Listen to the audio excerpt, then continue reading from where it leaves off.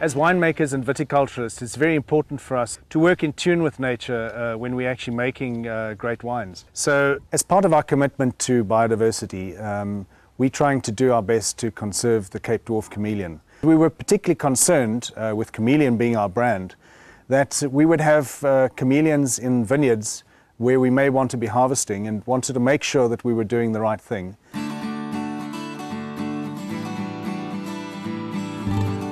I work at SANBI, which is the South African National Biodiversity Institute. It's at Kirstenbosch.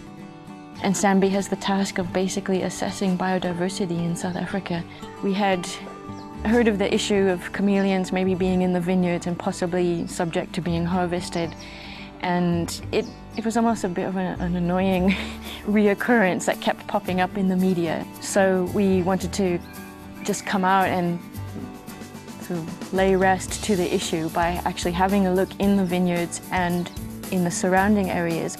So we surveyed in the vines for at least a couple of kilometers worth of vines, and pretty comprehensive across the whole vineyard. We surveyed in all the different variety of grapes, and we found no chameleons. Yet when we looked on the outside of the vineyard, in the vegetation around the cellar and in the other areas, we found an abundance of chameleons. When the vegetation is not of the same structure, then it seems to avoid those areas. So for example, monocultures, wheat fields or fields of grass or even fields of vines, the chameleons tend to avoid. They prefer something that has different kinds of structure, different kinds of plants growing, and different levels, different heights of the plants as well.